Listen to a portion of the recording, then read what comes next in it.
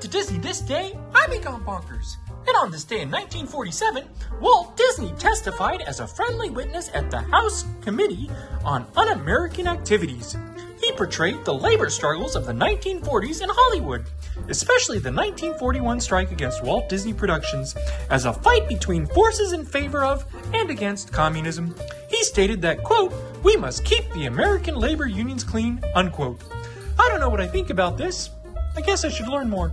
Anyway, have a magical day!